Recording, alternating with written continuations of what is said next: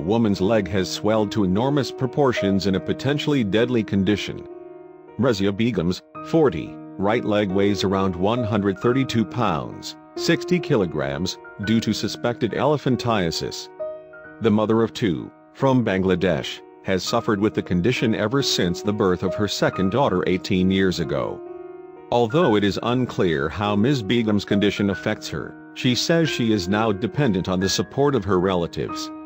Ms. Begum said, "I was like any other normal woman, but now I'm a burden on my poor family." Although she is being cared for at Dhaka Medical College Hospital in Bangladesh, she is yet to begin treatment. Surgery and additional tests are required before therapy can start. The cause of Ms. Begum's condition is unclear. However, previous reports of other cases reveal the disorder can be caused by roundworms entering the body via mosquitoes. If the swelling spreads from the legs to the abdomen, the condition can be fatal. Elephantiasis affects around 120 million people globally.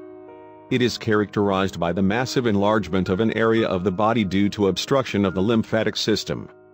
This results in the accumulation of fluids in the affected part of the body.